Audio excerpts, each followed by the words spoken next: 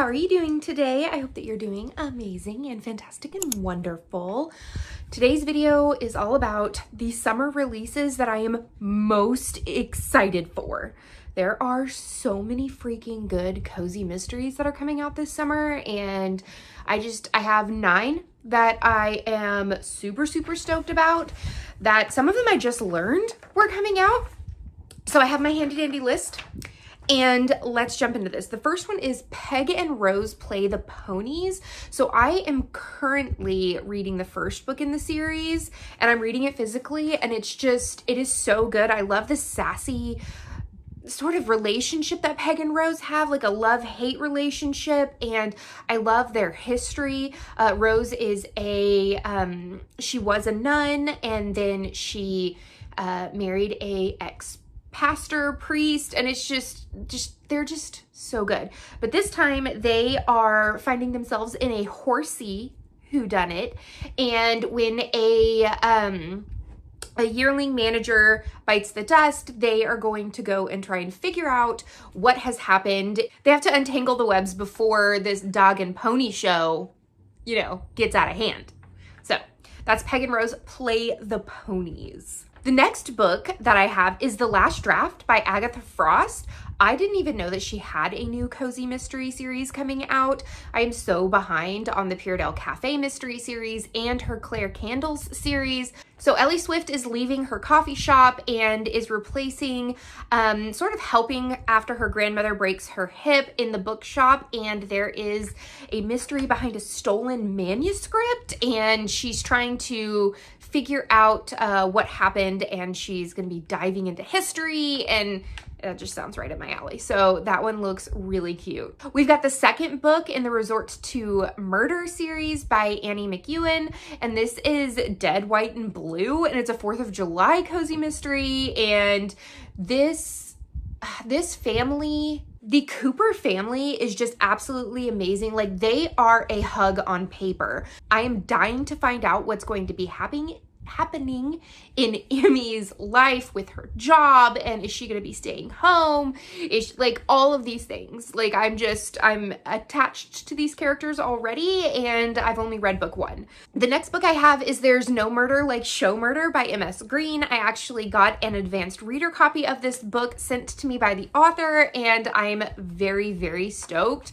This follows Tasha Weaver, who steps into the spotlight after a Broadway reject is shot on stage. Tasha and her crush Bruno and her cat Hilly are going to untangle the crime. I love that this is a on-stage theater kind of cozy mystery.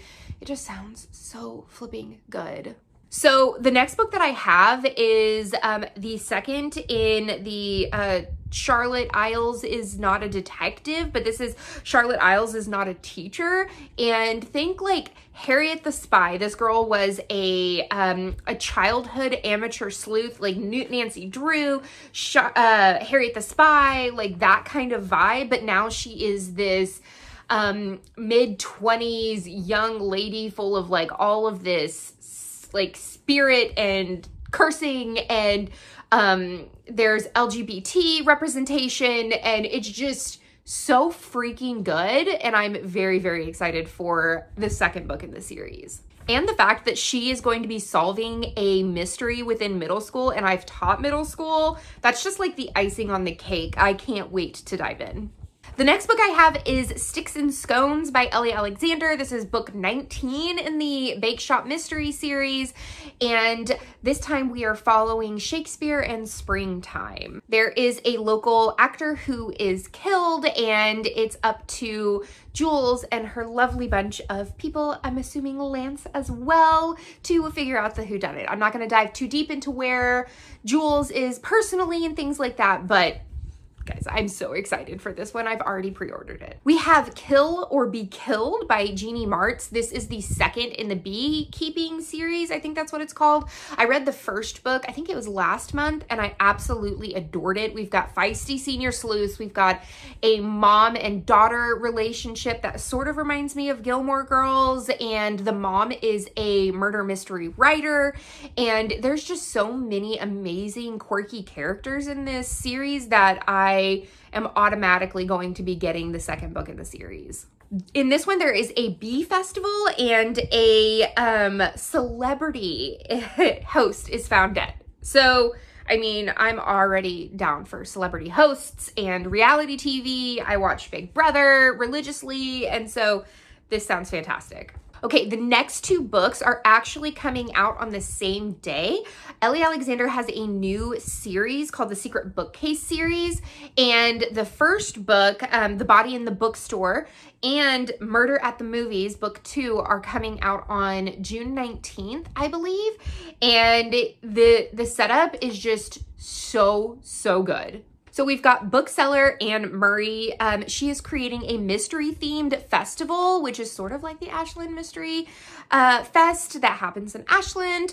And it hits a bump when a body is found behind a secret bookshelf. And Annie and her friends must piece together the clues to catch the killer and save the small town event, which is also trying to save the bookshop that she is working in. And of course there's a mystery within a mystery because Ellie does that so freaking well. And I am so stoked. So stoked. For book 2, A Murder at the Movies, Anne Murray's film festival debut gets a Hitchcockian twist when a film critic falls to his death. With Hollywood secrets bubbling to the surface, Annie must unravel the sinister plot to save her festival and avoid her own suspenseful ending. Bum, bum, bum!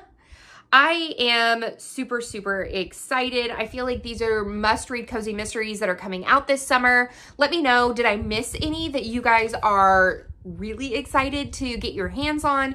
You know that I'm all about just adding to my never-ending TBR, but I hope you enjoyed this chapter of Courtagonist. Please give this video a thumbs up and subscribe if you haven't already. And until next time, guys, happy reading. Bye.